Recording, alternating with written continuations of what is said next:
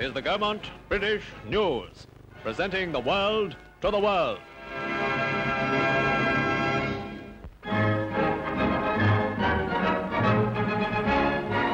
A target area on Salisbury Plain becomes the focal point of military attention and brings a good report of a gunnery display by the School of Artillery. The Secretary of State for War, Mr. Strachey, was present at this annual shooting demonstration known as SCARPA. Many foreign military observers saw gunners load a 7.2 Howitzer to show the firepower of this formidable weapon. An impressive display, proving that Britain's gunners are now, as always, on target.